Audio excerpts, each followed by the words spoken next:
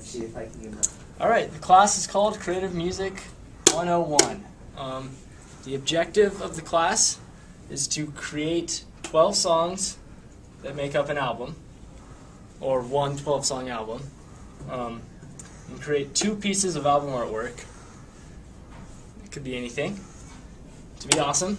And tools we will use is GarageBand to record, which comes standard on all Mac computers.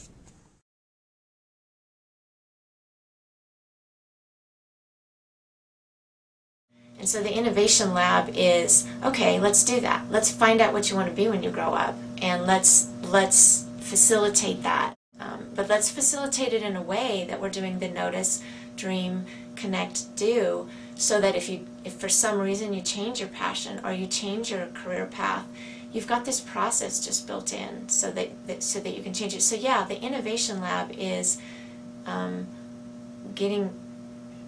it's a safe place for us to perfect this natural learning process.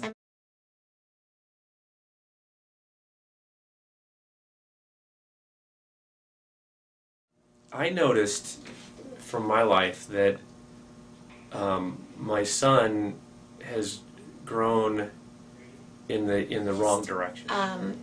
That people are stressed. Everybody is stressed. People are doing so much.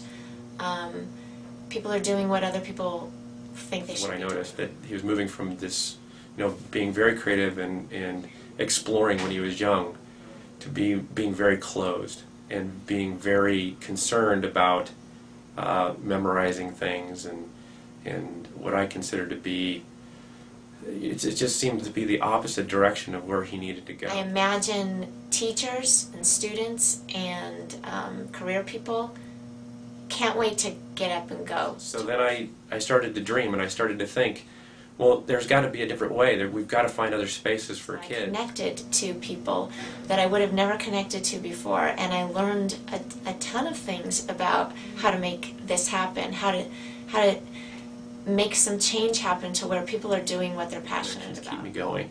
They make me realize that other people are thinking the same things and realizing the same things, and that's important to me. So the connections have been great. And the do is we're doing the lab.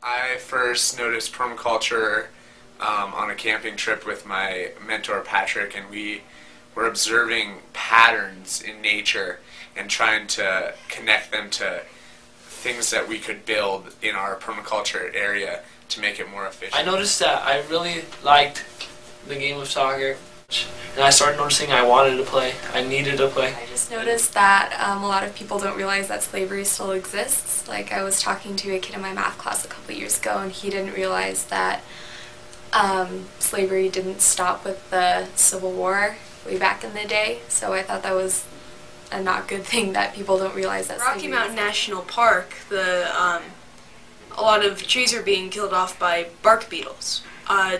We've actually got 2 varieties up there. In 2007, I went to Jamaica for a mission trip in Montego Bay, and I noticed that there's a lot of people all around the world, not just in Jamaica and not just in the US, that need help in general. Like, there's enough food that's wasted in the US, no one should be going hungry. What I noticed is that the way the school system works doesn't really work for me personally.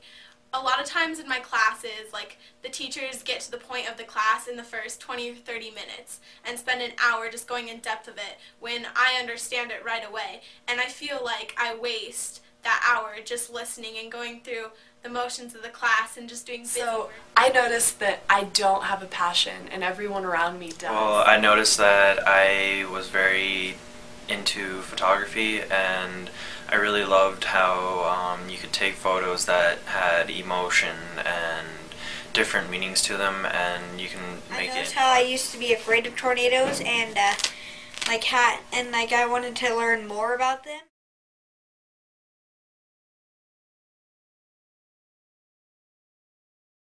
And after that camping trip, I just started dreaming of these patterns that I could implement all over the place and go to different parts of the world where the patterns are crazier and more efficient. And I just started thinking in a permaculture sense about everything that I did in my life. I needed to play, and that passion of wanting to play, just I started to dream about going and becoming a great So star. I just kind of thought, like, at the very least we could educate people about it, and if we can at least raise awareness about it, then it might help to kind of combat the traffickers. We're all thinking about how we could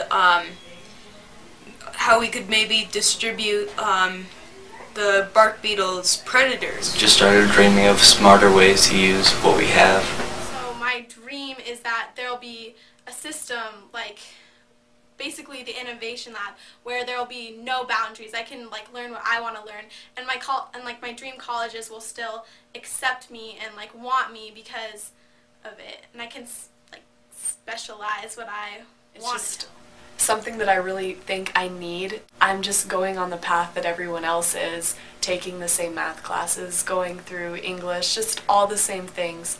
And I feel that if I had that one thing that like is my drive and what I want to do for the future, then I can make a difference in something that I do.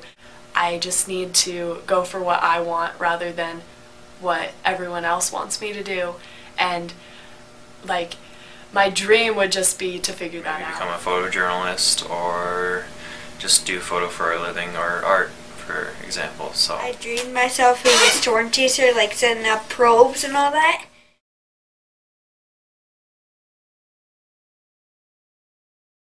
And then I started really connecting to permaculture when me and Patrick started to sit down and really set some guidelines for my course and what I wanted to do.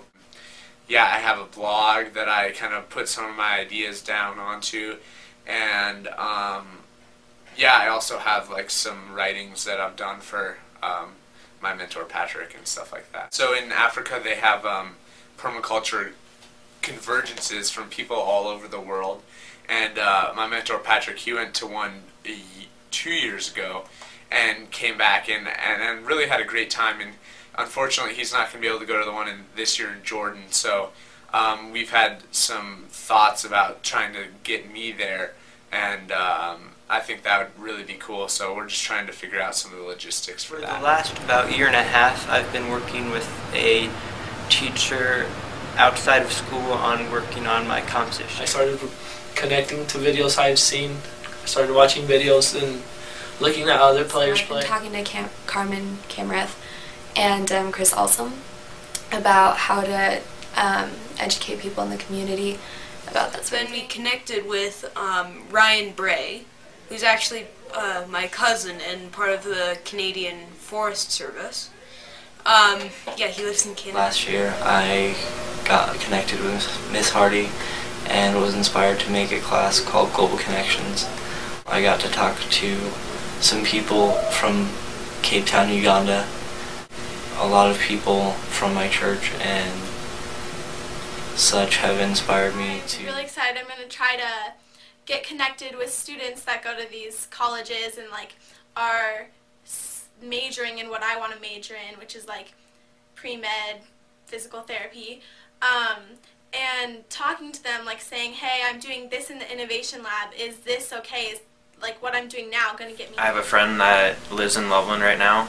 He's actually a photographer. He photographs his wife's artwork and stuff for the city. I connected Reed Timmer and Josh Warman.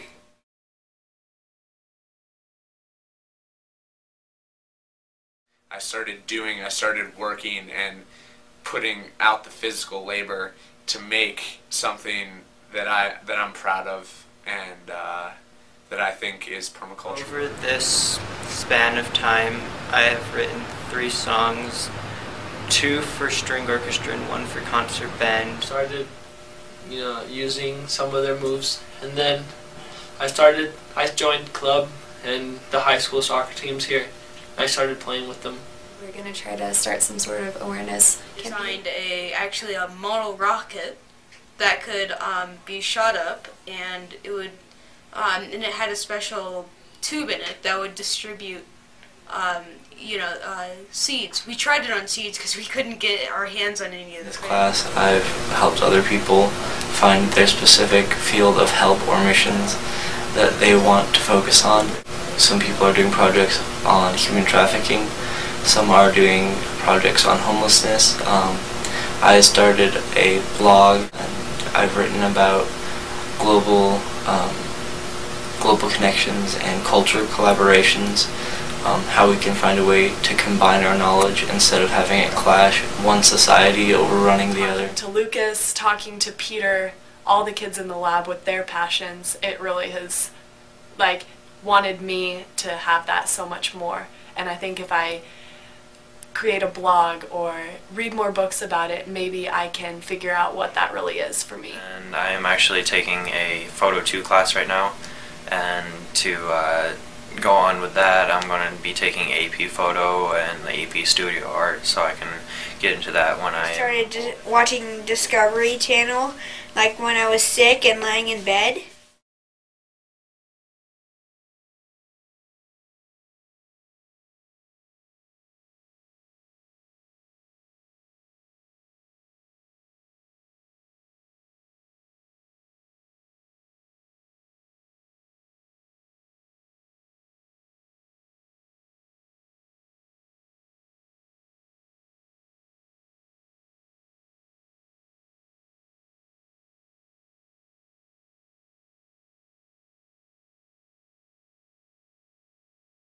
Then I'm gonna go ahead and add my drum track. Yeah, I didn't know you were talking about any of that.